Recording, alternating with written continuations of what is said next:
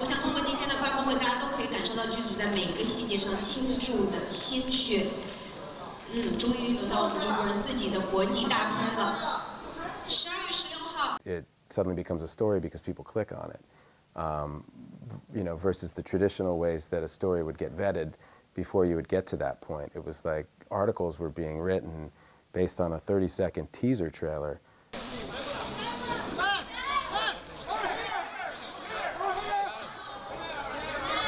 Well, it's a very different world in terms of what becomes stories and what gets clicked on, and it's why you see this tendency with these headlines to get more and more outrageous. They're just trying to get you to click on the story, and I think people will keep falling for it, for a little while, but I think eventually we just, you stop clicking on some of those more outrageous things because you just realize there's nothing to the story when you get to it.